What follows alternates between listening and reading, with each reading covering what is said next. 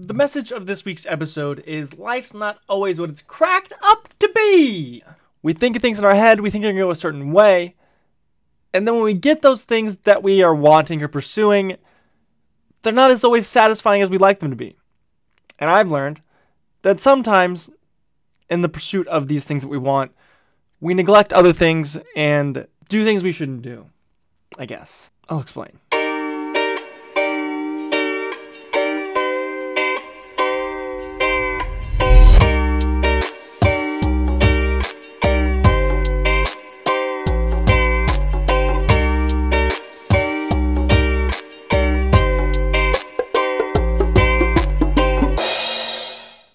So this week, I got a new phone, everybody. I got a new phone. I'm back in the not quite future, present day. Back up with the times, have a mobile device. I can be contacted basically anywhere on God's green earth. That's amazing. So happy. No longer have to use the iPod 5 because my iPhone died.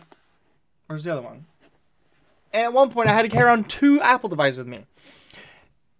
And from this new phone, I'm so glad I have a new phone. It's amazing. I have a phone that works, and that's what you need to live life. But when I got my new phone, I quickly realized something. That something was missing, or that it just didn't feel as sweet as I thought it was going to. You know, I was out without a phone for about 10 days or so, and I was really discombobulated was the word I used a lot when I was talking to people about it. It was just so hard to keep my ducks in a row, but also I feel like I'm just making up that complaint. Because when you don't have a phone, it was so easy to complain about that. So easy to get upset about it and tell everybody, oh, I don't have a phone. And then be like, how, you don't have a phone? What? And then you just tell them, and it's so easy because everybody has a phone, so you're the odd man out. And I realized since I've gotten this new phone that it doesn't solve all your problems. I was thinking when I was building up to getting this phone, like, oh my God, I get this new phone, I'm going to get all the new apps, it's going to have all these new features, it's going to be fast, it's going to be smooth. And it is all of those things, but I was also thinking, oh, I'm just going to get my life together. Basically, my new phone is going to fix all of my problems in my life, and everything is going to be wonderful.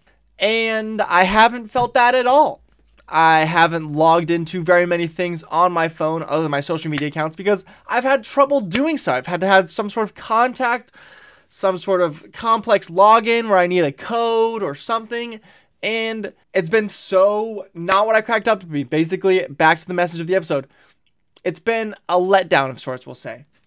And when coordinating getting this new phone, I was through my dad. My dad was contacting T-Mobile to get these new phones because one, mine had died. Also, we were due for upgrades, and they were having these all deals. A whole bunch of things all directed towards getting us new phones. And it took a while. It was a long process, but my dad, with hard work and patience, he got through it and got us all new phones. And it's lovely, and I appreciate him so much for that. And thank you very much, Dad. I love you very much. Appreciate it. But during that process, because I didn't have a phone and everybody else had a phone, and I felt like the odd man out and I couldn't really communicate with anybody, I couldn't even text my dad because I couldn't text anybody that had an Android device. I couldn't communicate with the one man that really knew what was going on with my phone, and I felt just like very stuck out to dry, hung out to dry. And that's not true. That's not what actually happened. That's not the way it went. That's just how I perceived it in the time, and that has come to frustrate me. Because I was so caught up in getting my new phone and wanting my life to be in order, I don't know if neglecting is that word, but ignoring the things that the other people around me have to deal with, like my dad having to deal with T-Mobile, make all these calls, get everything organized, try and somehow put 4 phones in one location, then dish them out to everybody. It was a process, and I got too stuck in what I wanted that I neglected the fact about what they were doing and what they had going on.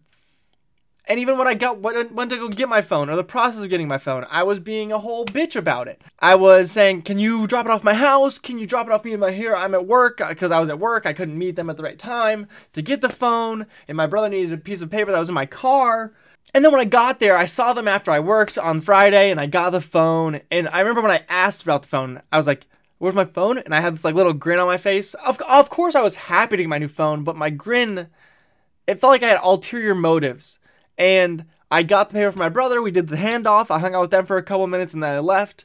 But as soon as I left, meeting my dad and my brother at Hooters of all places, I felt kind of empty. I had my new phone. It wasn't set up yet, but I had my new phone. I was in the new world. The prophecy had been fulfilled. God had smiled down upon me.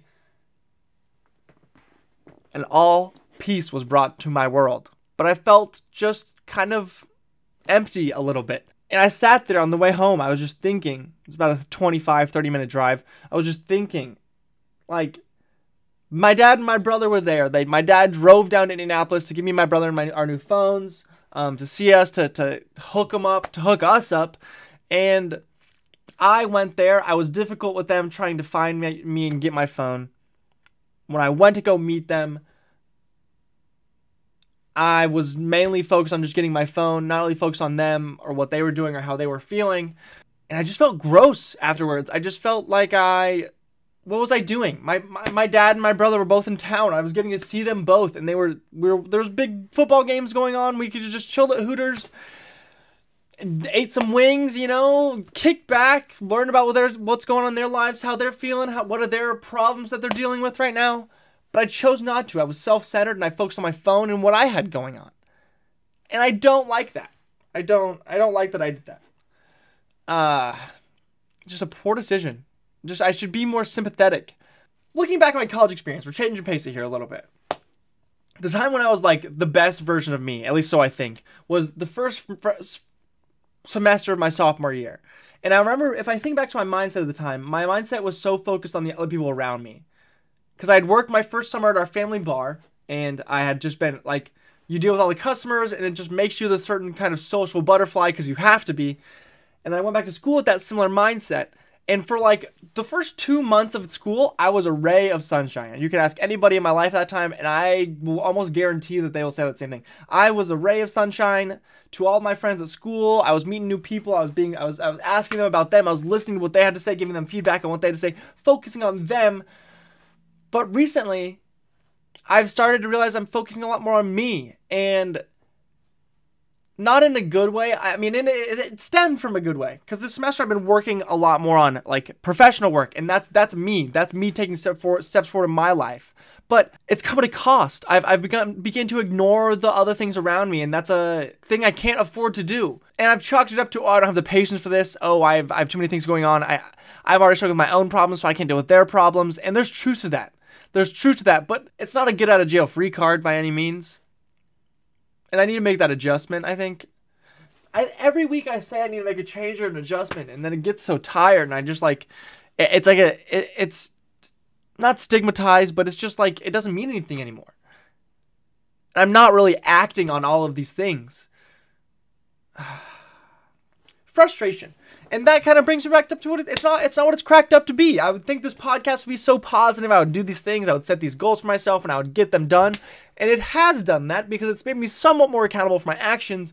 But also at the same time, I've used it as an excuse to vent my problems and just kind of bitch about what goes on in my life. And that's not an entertaining podcast. And also, it's probably not good for me to do that, because I should be focused more on those around me, what's going on around me, what I can learn from the people around me. I live in a house with 6 girls. Going into it, I thought it was going to be an interesting experience, but a good one. I was going to hate it. Maybe I'm right. Thought it would be funny going into it, hate it while I was in it, but look back on it as a positive experience. And as I just say that out loud now, I realize that is exactly true, and that was my prediction. So far, I've become a grouch in this house, and it's kind of a general life thing, and I think that's why I'm getting this overall message. I mean, it's catching up with me. I live with 6 people, but I have been so antisocial with nearly all of them, and since Thanksgiving, I've tried to do a better job of being nice and social in the house, but it's been difficult, and my presence in the house just feels negative. I don't know if that's because of my perception, or because of their perception, or all of the above, but to be frank, I've been frustrated with the person that I've been for the past month or two. And I don't know what it is. Sometimes if I change up my look a little bit, it helps change my mindset, but my haircut hasn't really changed anything. I've been somewhat taking this experience in the house for granted. I need to do those things that I said, be more focused on people around me. I need to listen to them more rather than worrying about myself. Because I always keep things to myself. That's just what I do. So why can't I keep doing that and ask people about other people? I'll feel better about myself. I'll feel like I'm doing good things, being a better friend, being a better roommate, being all of those things. Like when I get asked a question in this house about like, how was my day or how was work? I get annoyed. And that feels so toxic and gross. They're just asking about me. Sometimes it seems fake. I will say that. But in general, they're asking about me because they want to know. If somebody's not going to ask you, I would think, not going to ask you a question they don't want to know the answer to. But I get annoyed by it. What kind of, like, what are you, why? Just chill out, bro. It's not that deep.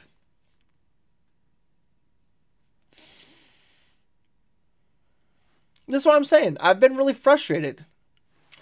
It's been a bit too negative, so let's change the pace a little bit to what is the positive of this? What can we take out of this? What can we learn from these things? And I was thinking about it before I started this podcast about what would be the positive takeaway? What's the lesson to take out of this? And I struggled for a second, but I think it might be don't undervalue the small things, I guess.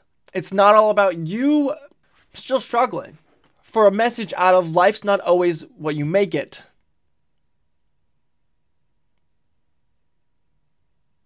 So make it what you can.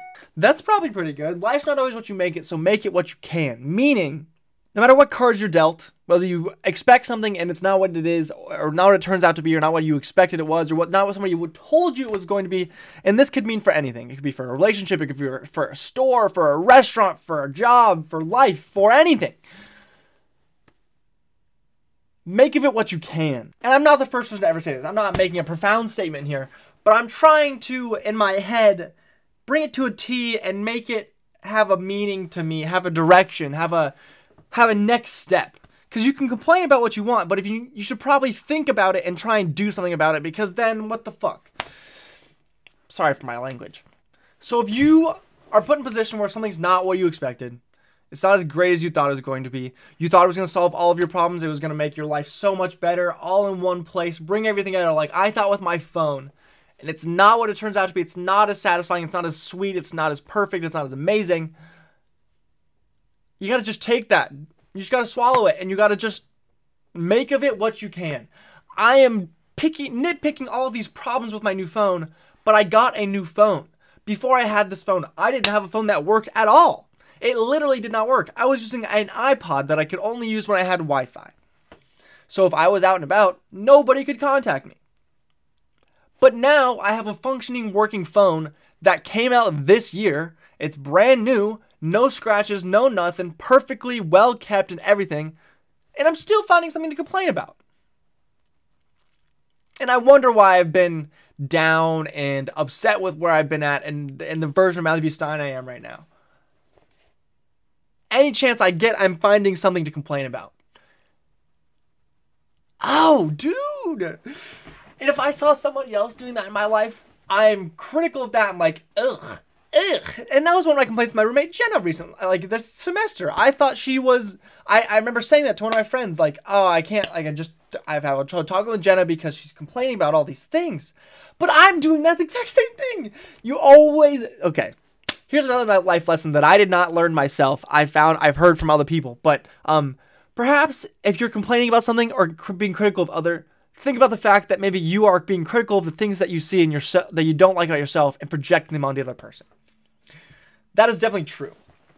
And it's something I've really struggled with recently. And I think that kind of completes the whole picture a little bit. I've been negative. I've been allowing myself to be overly negative or nitpicky, I guess. Not even extremely negative. Just nitpicky. Complain about things when there's a chance to complain about them. And that's gross, in my opinion. It's gross. And my phone was like the peak of this mountain, kind of. I kept complaining about it to every person I could. Oh, I don't have a phone. I can't do this. I can't do that. Oh, I can't be contacted. And I was trying to contact my dad through my siblings, pestering them. Hey, when's my phone going to get here? Hey, when's my phone get here? When in reality, I could have just sat and wait patiently, and the same amount of time would have gone by.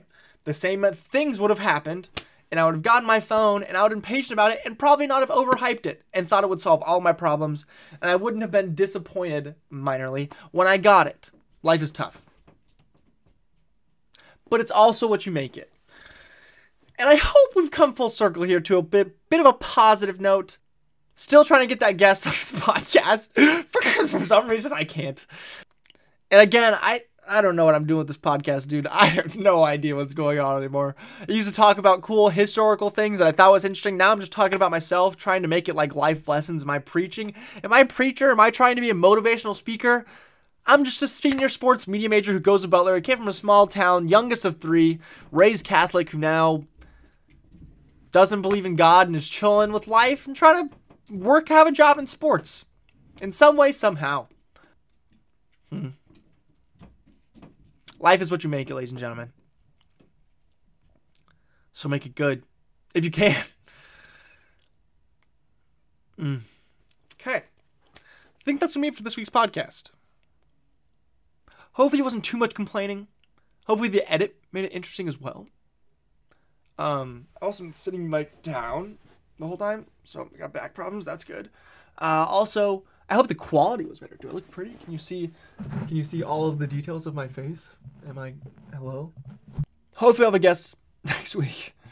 I don't know. Okay. I've been your host, Matthew B. Stein. You've been fantastic as always. And I'll see you next week for another episode of the Procrastinator Podcast. Episode 68 in the books. See you next week for a very special episode. Peace out.